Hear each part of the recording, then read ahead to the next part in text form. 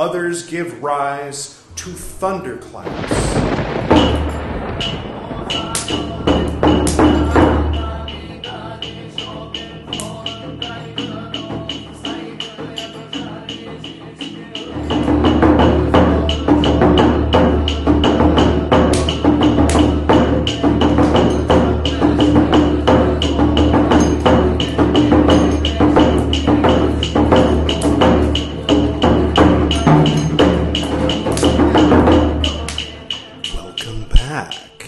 This is Buddhist Books Podcast, episode 220, Padmasambhava, part 13, in which I will continue reading aloud the life and liberation of Padmasambhava. It's very shiny, reflects the window in front of me. And I will begin reading with Canto 22. If you would like to start with Canto number 1, you can click right there, and that will take you to the playlist for the Padmasambhava recitals. There are 13 so far, including this one. And I hope everybody's doing well. Some new things for the people who are only tuning in for the Padmasambhava recitals. What's new? I added a new book to our reading list. Every 10 episodes on the 5s. This is every 10 episodes on the 0s. So it's 220 is the episode. So 225, 215, like that. We're reading some Shingon. So if you'd like to check out Japanese Vajrayana, you can click there and, it's interesting. But for the Tibetan Vajrayana, sort of a specific thing within Tibetan Vajrayana, the life and liberation of Padmasambhava, then, stay tuned to this, and we'll get to that. Now, normally, too often, I've been playing a series of albums by Henry Wolf and Nancy Hennings called Tibetan Bells. And today, I'm going to mix it up a little bit. So what I'm going to do is I don't know what I'm going to be playing in the background yet. But when it begins playing, the album cover will appear here. And the link as well will appear up here. That's for the people watching on the YouTube. For the people on the podcast, hello. For the people listening to the audio-only podcast on Spotify, Apple Podcast, Audible, or any other podcasting platform, hello.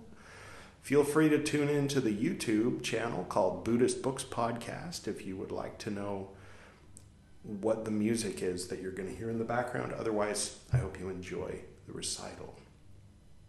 And without further ado, I will turn on the AC because it's a bit warm in Goa, India today, and indeed this month. Hopefully it won't cause too much noise pollution. Canto 22. The Sojourn in the Cemetery of Chili Grove. Then, having hastened to the land of Pancala, the prince dismounted from the marvelous horse and sat down in the cavern where the precepts of India are guarded. After the ritual opening of the mandala of the diamond plane, at the end of 7 days of adjuration, he attained the perfect state.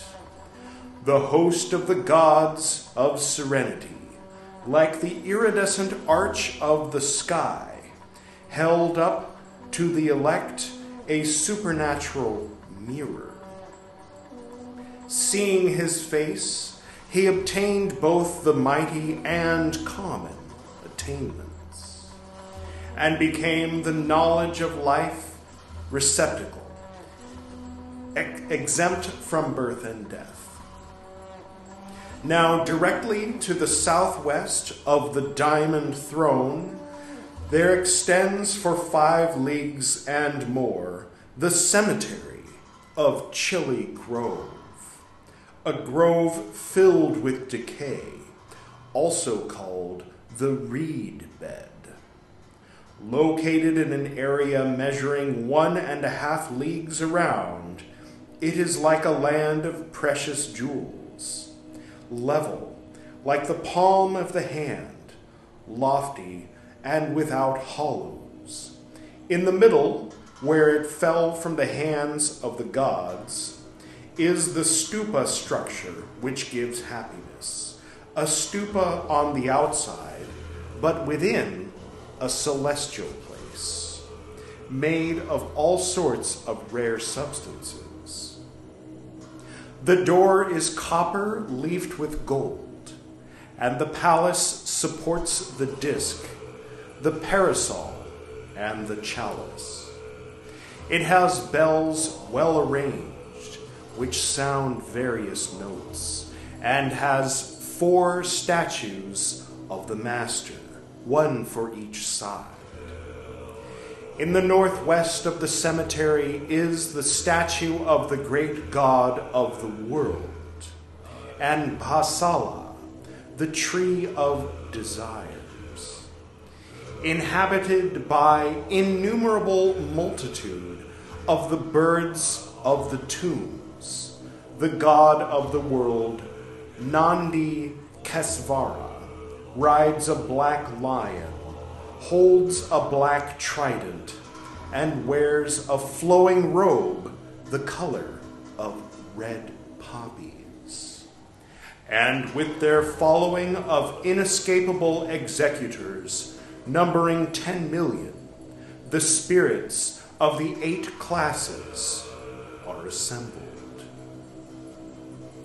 There are to be seen countless dakinis. Some of them have eyes that dart out sun rays.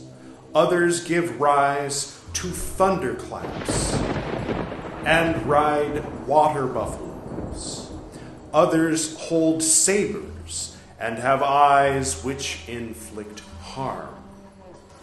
Others wear death's heads, one above the other, and ride tigers. Others wear corpses and ride lions. Others eat entrails and ride garudas.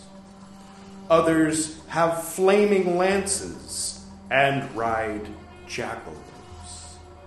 Others, 5-faced, are steeped in a lake of blood. Others, in their numberless hands, carry many generations of living beings. Others carry in their hands their own heads, which they have severed. Others carry in their hands their own hearts, which they have torn out. There are others who have made gaping wounds in their own bodies, and who empty out and devour their own intestines and entrails. There are others who hide and yet reveal their male or female sexual organs. Riding horses, bulls, elephants, in the central lake cloud of purification. In the carnal ground, the haunted place, where others cannot venture, there they stand, sucking the substance of life, thinking of the conversion to be carried out. Padma Gyalpo, having come to this place, took for a seat a heap of both recent and older corpses. Trembling with fear, the living beings who dwelt in the cemetery came forward to offer him fruits of rare beauty, while the dakinis bowed down to him again and again. Now, leaning against the central stupa for 5 years, by means of the 9 excellent vehicles, he taught the law to the crowd of dakinis. It is the custom in this country, when a queen or a noble on whom authority has been conferred has died, when the body has been carried to the cemetery and wrapped in a great cotton shroud, to give all the dead already in the cemetery a bushel of rice for their food. Thus, Padma Gyalpo gave himself over to austerities, eating the rice with which the dead had been provisioned, and wearing their cotton shrouds. And when the country was beset by a terrible famine, many died. Though there was no rice for the viaticum to the dead, still those who were brought had the cotton shroud. Padma Gyalpo, transforming such fare, fed on the corpses and wore the shrouds, and brought under his sway the dakinis and the 8 kairimas. And at Ga'u Sod, he gave himself over to austerities. He killed the demon that rose up. Mamos and dakinis adored him. He joined with the female demons who rose up and brought them under his power. Now the king of this country, Arti, lost a queen in childbirth. Padma opened her body and brought forth a girl child who was not dead. Quote, "For her I will perform the mudras," end quote, said Padma. The king was offended by this and caused all the inhabitants to rise up against him. But the prince, Dharmasri, was clever. He kept armed watch at the end of the valley and made a clean sweep with his arrows. An archer with a keen eye, Shakya, sang as Dharmasri let fly his arrows, which killed each man they struck, and Padma thus escaped from the arrows of the men in the valley, and received the name of Genie Prince, maybe Genie Prince, who escapes. Meanwhile, the dakinis gave themselves up to penitences and erected a stupa. Of the history unabridged of the lives of the Guru of Udayana, Padmasambhava, this is the 22nd canto, The Sojourn in the Cemetery of Chili Grove, Sealed Oaths. Now, if I'm not mistaken, this cemetery is near Bodh Gaya in Bihar. And a friend of mine in Greece gave me the exact longitude and latitude where it is said to have been. And so my wife and I told the taxi driver to go to this place. And I didn't realize, of course, however long this was ago, 1,300 years around that, it was a charnel ground. It was a cemetery, and it is now a forest. It's no longer a charnel ground. But there is a charnel ground nearby. And so when we said we want to go to the charnel ground, it's in this area, the taxi driver said, "Oh, okay," and went to a different place. And we said, no, this place. And I gave him specific directions. And then we stopped on the road, and I walked out into this forest. Here's a picture, or perhaps a brief video of that. These very thin trees. And sat and meditated for some time. And I picked up a rock, which is right back here beside the statue of Padmasambhava. Okay, moving along. Canto 23. Assiduity in astrology taught by Arjuna, the seer. I don't know what this word is, assiduity. I'm probably not pronouncing it correctly, just so you know. Then Padma went to the country of Benares, where, meeting a Sakya, Arjuna the seer, Padma asked him, quote, "What knowledge have you?" Quote, "I have mastered astrology," end quote, was the reply. So Padma offered him pleasing gifts and was taught the calculations. First of all, he learned the manner of succession of the years, the gods having blessed the feminine principle. There arose with the rat ear ignorance. When the six-tusked white elephant was incarnated, there arose with the ox ear the formations. When the womb bore little speckled ones, there arose with the tiger ear consciousness. When at birth alert ears perked, there arose with the hare ear name and form. When, as life burgeoned, a voice sounded from the skies, there arose with the dragon ear the six senses. The Nagaraja, having bathed, there arose with the snake ear contact. When a pure golden horse was mounted, there arose with the horse ear sensation. Now the gods, having spread ewe milk,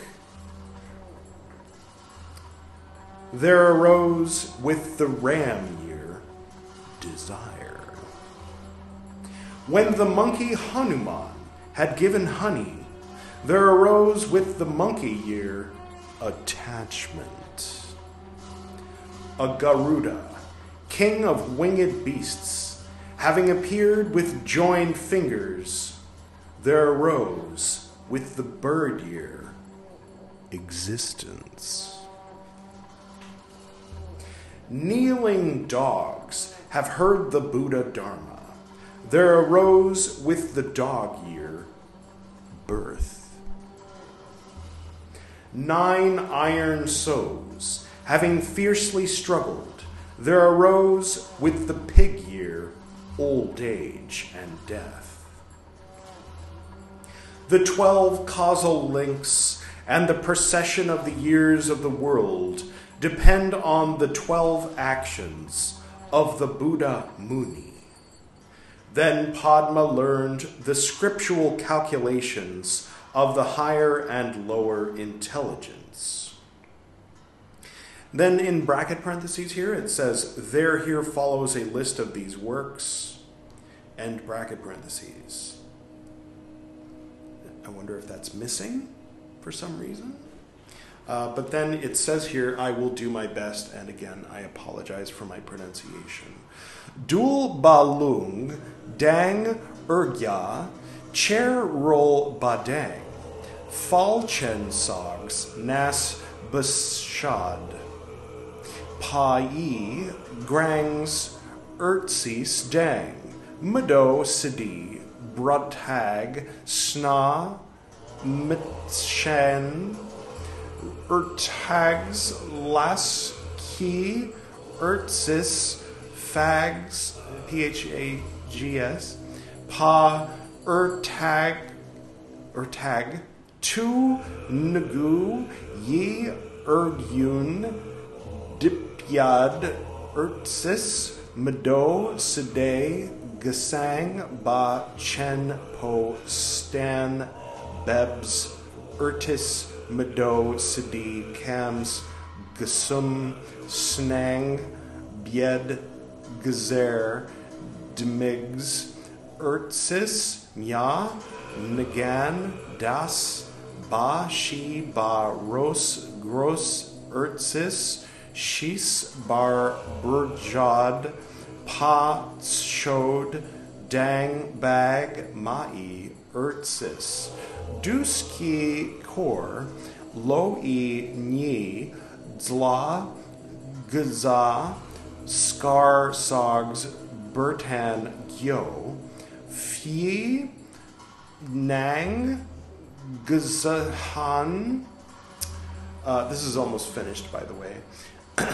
Gusum, Bertsi, Chul, Dang, Urdo, Urje, Gudan, Bzhi, Shri Pa Dren, Dezin, Urtsis, Makha, Guro, Urgia, Macho, Phi, Nang, Urnal, Bjor, the dog barking just makes it all so much better, doesn't it? Urtsis, Chos, Mungon, Erdul, Dang, Erdul, Fran, Urtsis, Runams, Buslabs. Of the history, unabridged, of the lives of the Guru of Udayana, Padmasambhava. This is the 23rd canto. Assiduity in the calculations. Sealed oaths. Okay, doggy. Peace. Calm down.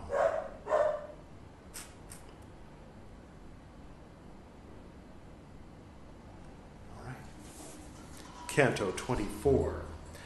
Assiduity in medicine, taught by the son of Jiva Kakumara.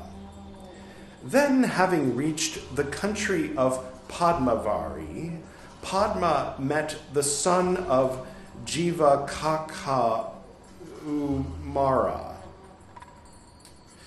This might be, a reference to, I remember Jiva something Kumar is the name of Lord Buddha's physician. Anyway, the doctor. Quote, "What is your knowledge?" End quote, he asked. Quote, "I know the practice of medicine," end quote, answered the doctor. Padma then asked the doctor to teach him the medical arts, to which the practitioner answered, quote, "I am old. My body trembles. There is nothing learned about me. I am not a professor. If I were, I would teach you. Even so, because you ask me from the depth of your heart, I will teach you what I know of medicine. There are 3 summer months, 3 autumn months, 3 in winter, and 3 in spring. This is the order of the months, and there are 6 intervals, and with the year go the 12 months. Every 3 months, seasons and grounds for illness show themselves. And every 2 months are the intervals of the trees, with the appropriate nourishment which is assimilated. In the same way, remedies, elements, and times show themselves, and the senses with the elements in the same way. In the course of the year, the seasons change completely, and when these changes affect the senses, whoever has a body falls prey to all sorts of illnesses. To treat them, the 4 trimesters, or seasonal periods, the 6 intervals, and the 6 elements must be known to the good practitioner, as well as the order of solid and liquid remedies corresponding to them. The illnesses whose principle is the air break out in summer.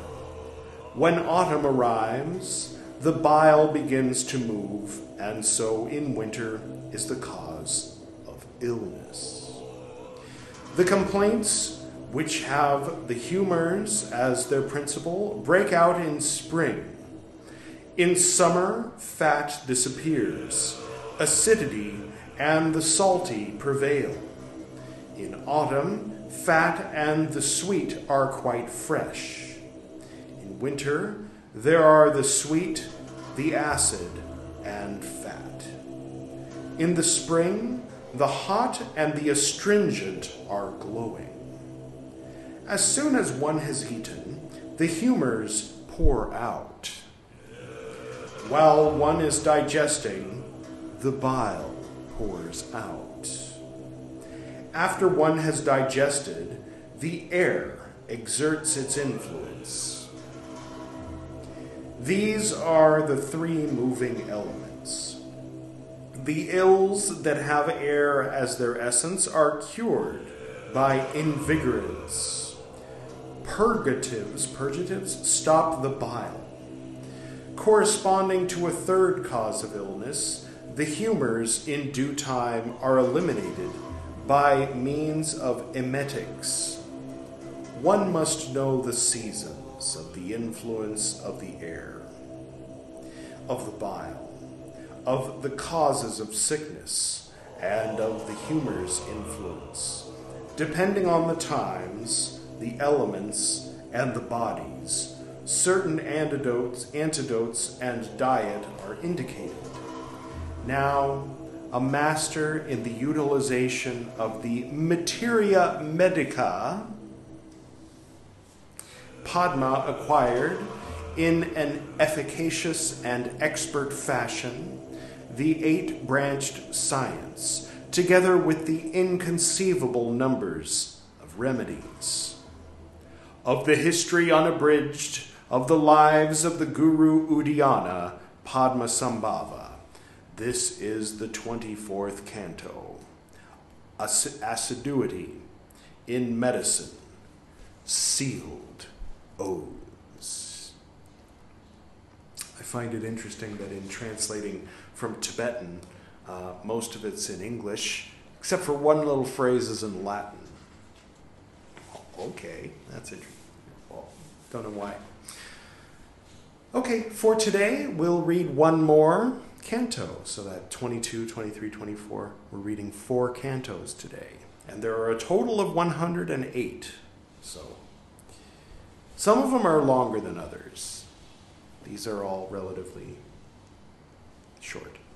Canto 25, Skillful Assiduity in the 5 arts as taught by various masters. Then Padma came to the land of Ragala, where, meeting the doctor Kungi Shenyen, friend of all, an old man, white-headed and with a beard as white as a goat's, he said, quote, "Old man, what is your knowledge?" End quote. And the old man answered, quote, "In teaching language and composition, I have no rival in the world beneath the sun." End quote. So Padma said, quote, "Kindly teach me language and composition." End quote. He learned 5 languages: the well-composed Sanskrit, language of the gods; the mysterious Apabhramsa, language of symbols; Prakrit, the regular explanatory language; Paisakika,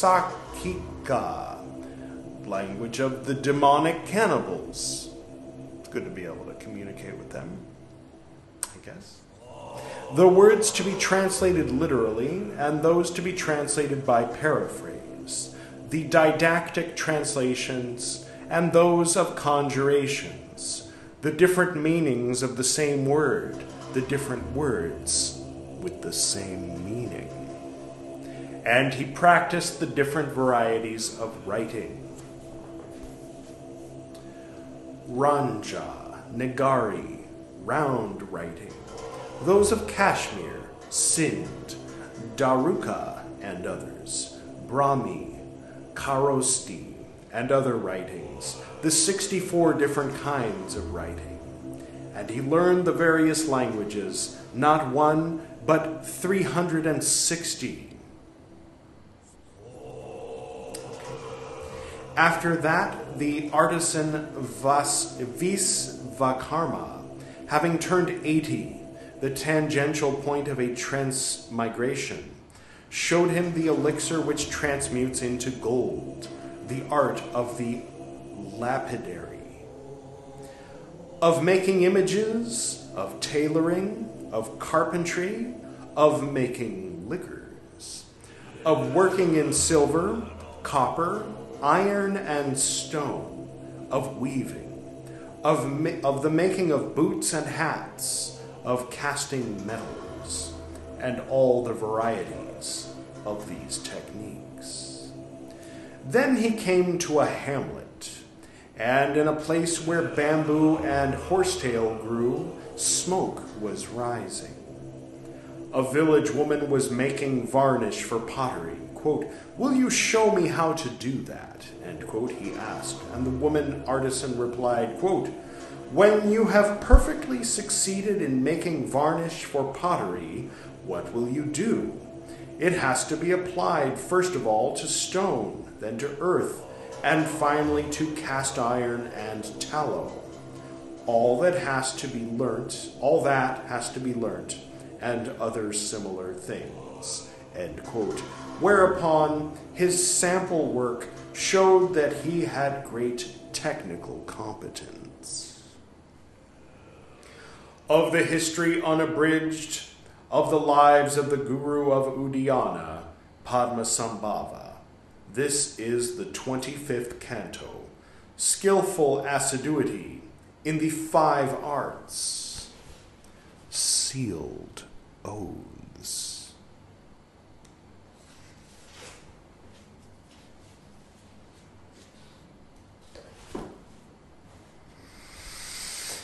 Well, sounds good to me. Hope everybody is doing well, and I look forward to next time. And feel free to tune in to our next episode, or if you are only tuning in for Padmasambhava, we're reading Mahavagga now. That's starts with the 4th book of the Tipitaka. These are the pre-sectarian early Buddhist teachings, the writings in the language that's come to be known as Pali. And all right. Otherwise, in 10 episodes, we'll continue with Canto 26 and perhaps 27, and we'll see. Depends on how long the cantos are. And thank you to all of the, composers and musicians who played in the background today. You can find that information in the description below. And I will go ahead and get to the closing.